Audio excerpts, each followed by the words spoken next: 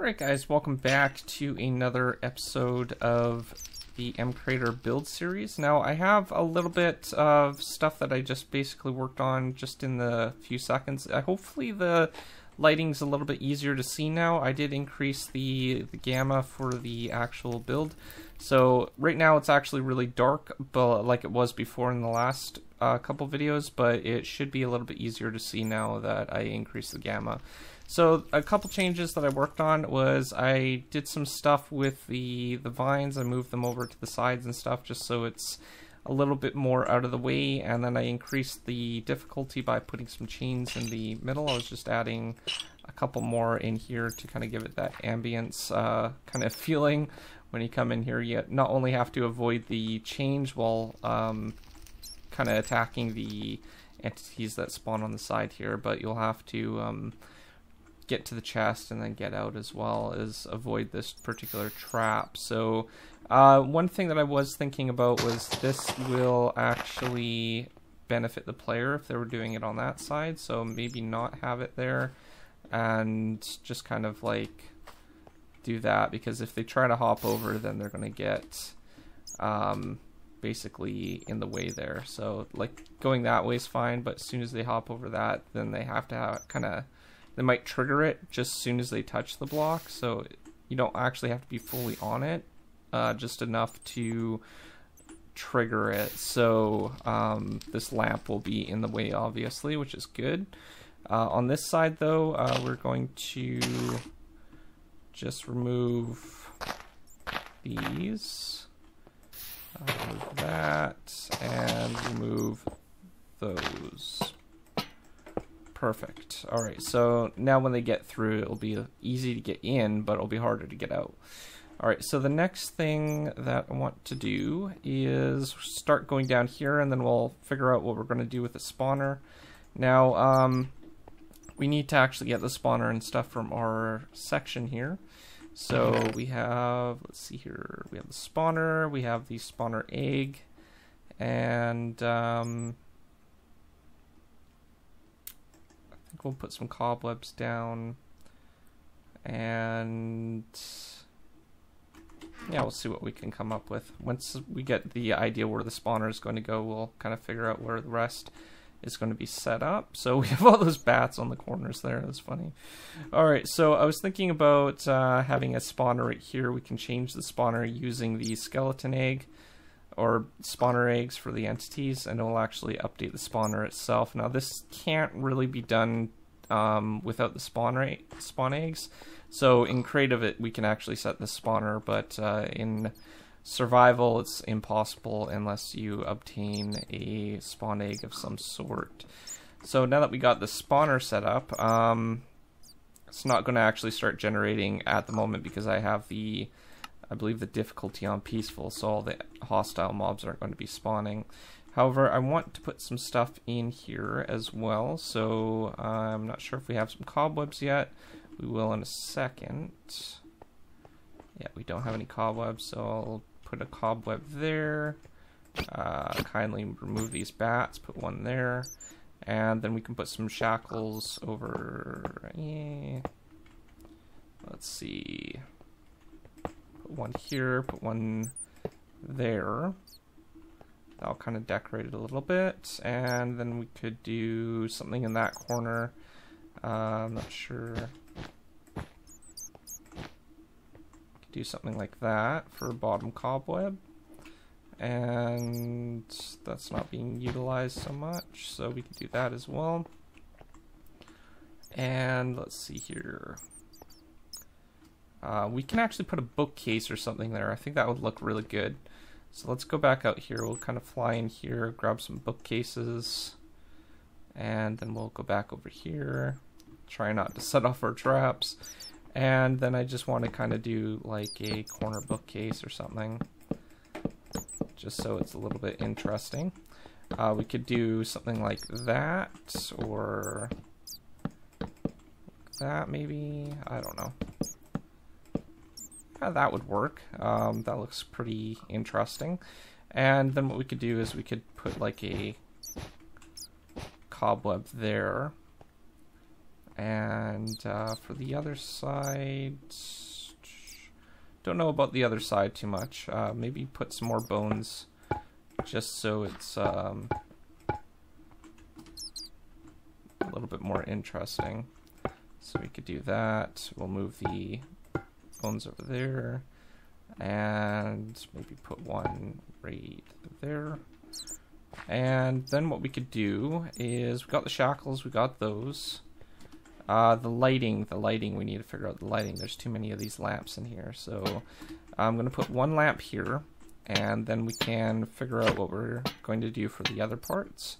Now, another thing that we can do is actually build into the walls as well. So because the structure is not right on the edge anymore, we don't need to worry about the walls being outside of the building area. So what we could do, because it's in the center part here, on the sides here, over here, and over here, or even at the back there, we can actually build out of the structure actual cube area. So let's break some of the walls just a little bit. We have the lighting over there, so we can actually build, we can remove that, so it gets really dark here, right? So we have the spawner, we got some lighting there, which is great. We can kind of build into the wall. We'll remove that, and we'll kind of build into the wall over here just to kind of make a little section that we can basically put a candle or something there. And we might even go about like that, just so it's like kind of like a window, I guess, like a decorative window. This gives it some detail as well. And then on the back side, what we can do is we can just kind of blend that in just a little bit so it looks a little bit better. So we can go and just place one here, place some cobblestone there, bring that up, and making sure that we don't misplace any of the parts so the structure voids don't get messed up. So we'll place a cobblestone or stone bricks there. See, if we were to place one right while we're inside this particular block, then it would replace that block. So we have to kind of make sure that we're not in it when we place it, right? So that should work fine. And when it generates, it won't look a little bit odd with just a random stone brick. All right, so let's go grab our candles. We have some candles over here that we can grab. I know this is in 1.16.5, so I had to make my own candles, but they should decorate it just a little bit nicely. I didn't add the particles like in the other one because it would have been a little bit too hard to do with the rotations and stuff. It's mostly just for looks. As you can see, they kind of rotate with the player, so it would have been a lot more script in order to do it. But if you're going to invest time in actually making candles, then you might want to play around with the single particle effects and stuff like that to make it actually look really good. But yeah, so that looks good. We have some candles there. Now, some things like paintings and stuff like that won't actually go and spawn with the structure properly. Things like, I think armor stands have issues, paintings, item frames.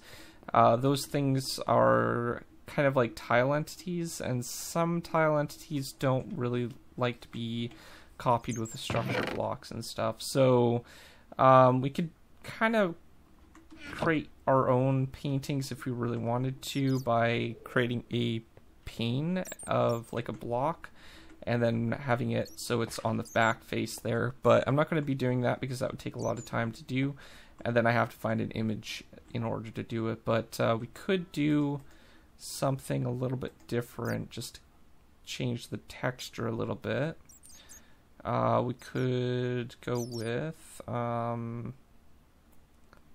let's see here, there's a whole bunch of blocks that we can actually take. There's some dead coral that would go well with the actual environment. We could actually use some gray concrete powder.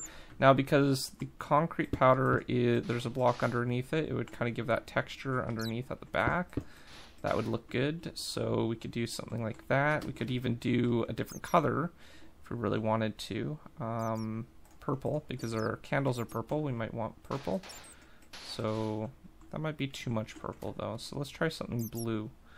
We could do blue concrete powder. Let's see, blue concrete powder. Or we could do a combination of both, which is another option, but I kind of like the blue. The blue looks good. And let's see the blue and gray. The blue and gray, we could do something like blue and gray, or we could just do blue. Or we could do gray and blue, kind of like that. Or we could do a couple different shades of gray as well. That's an option. We have that lighter gray that we have. We could do something like that. Whoop. So we'll remove that and test that out. Actually, I think I like it with the dark gray the most. It just kind of brings out the candles a little bit more, so we'll go with that color. And it kind of gives that ambience as well. So it looks good with the texturing behind it. That will really look good in the long run. Now for this, I was thinking what we could do is we had something very similar to that. Now that would probably do good. I'm going to just remove these two parts, place that like that, so we have a very similar section like that. And then I'm going to actually remove some of these parts here, so we have kind of like a window type thing going on here. And then what I'm going to do is I'm going to do something very similar to that, but instead of basically oh, I just replaced a structure void. Let's fix that really quickly. We'll just place that back, pick that one, place that one back, and then we will try to get in here. So like that. So what we'll do is we'll fill this back part in with so we don't need this here, do we? That concrete powder, just to kind of make it fit in with the rest of the build. So I'm actually going to place one right here like that, and then I'll fill in this top part like that. And then on this side I'll do the exact same. So I need one right here, one right there, one right there, and then we need our stone bricks. And then we need our stone bricks. Whoop, darn it, that's going to be a little bit, yeah, so it was that one right there. Okay, so that part's fixed. And then after I'm finished this episode, I'll just make sure that all the structure voids are properly set up, because I've misplaced a few times, so it's important to make sure that. Alright, so now that we got that part done, we can go back inside, and then we'll grab some more of that concrete powder, and then we'll just kind of fill this in like that, and that will kind of give it the essence that there's like a wall behind here. So that looks good, and we can put some stuff up there as well. So not sure what we'll put up there just yet, but we'll figure something out. So we have all those props, these, we got some of the flower pots as well. We can add some of the mushrooms in there. And let's see here. Mushrooms. Yeah, we'll add some mushrooms to the build. Okay. So we can have like a little shelf thing for them. So we can put a few like that. And flower pots, oddly enough, are perfectly fine when you use structures, so you don't have to worry about them too much. Alright, so now that we got kind of like the base idea of the actual build, like all the furniture in place, what we can start doing is kind of filling in with the chains and stuff like that, so it's looks like the rest of it. So we can go back out here, and we need to grab some chains, and we'll grab some of those and some of that, and yeah, that should be good. Alright, so let's go back in here, and we'll go downstairs. Now, to kind of figure out where we're going to be putting all this stuff, this will be the harder part. We could probably put a vine over here, or maybe a few vines over here, maybe 1, 2, 3, something like that, and then we can do 4 up there, and then we can kind of increase the other one over here, maybe do a 2 spot. I don't know if those grow or not, so don't want to use too many of them. We can do kind of like that as well. Alright, so that kind of decorates the corners and stuff when you come down here. That look good. What we can do now is kind of set up some chains. They are in the way. There we go. Seems like all the bats have accumulated down here. So, whoop. Alright, we'll fix that up. We'll fix part of these up here. And then I think what we'll do is we'll put one kind of like that. And then we'll have some hanging down, so ones that don't actually obstruct, but if you jump then they'll kind of obstruct a little bit for the player, but it also gives some decoration as well, right? So we could do something like that, maybe another one over here. Yeah, so that looks good. And then we have that redstone dust that we can basically place down to make it look like some blood and stuff like that were left behind from things that the spawner has killed. So that looks really good. Now, obviously, if we have a lot more custom blocks, we could do a lot more with this particular build, but due to time restrictions and stuff like that, I didn't have too much time to do all that. But you know, if you wanted to develop it yourself and create a whole bunch of really complex structures, you could do far more than just use mostly the vanilla blocks and stuff. You could create your own vibe entirely and kind of make it a lot more dark and gloomy and stuff like that based on the textures that you create. So this is just kind of like a example to hopefully inspire you guys on how to make some dungeons and stuff. So next episode, what we're going to do is we're going to go back into these rooms and we're going to actually create a loot table for these, and we'll have some different types of loot that we can basically get for the chests in these particular rooms. And then we're also going to create the structure, get that all done, and then we're going to bring it into MCreator. And then I'm going to show you the part that how I'm going to actually get it to generate, which I want to basically get this part right here, have some sort of cave entrance, so when you actually go down it, it will be able to be accessible from some sort of cave or ravine or something like that, some air blocks in this particular area. Now, I'm not sure how to do that just yet, but I will be testing it in beforehand, so I kind of know how to do it for the tutorial next week, I believe. Yeah, next week will be the last video for this project. So outside of that, if you're new to my channel, don't forget to subscribe, comment down below, rate the video, and I will see you guys next time. Thanks for watching. Peace out.